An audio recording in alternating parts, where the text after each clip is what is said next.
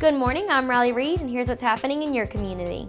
MCC recently held a dedication for two buildings, the Ralph Young Adult Basic Education Center and the Tommy Delaney Center. We spoke with Jennifer Whitlock, Executive Director of Adult Basic Education, about how the new building will allow them to do more and how someone can obtain their GED.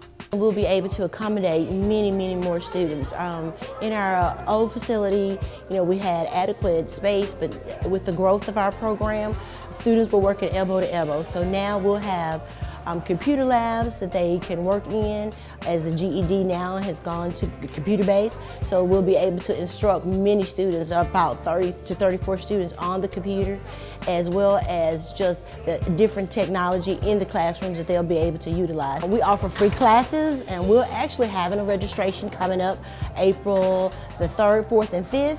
They can just give us a call, and we'll give them more details about that registration, and just come out here, and what we'll do is give them a practice test and see if they're ready, if they don't want to go to class. But the main thing is just give us a call, 601-484-8796.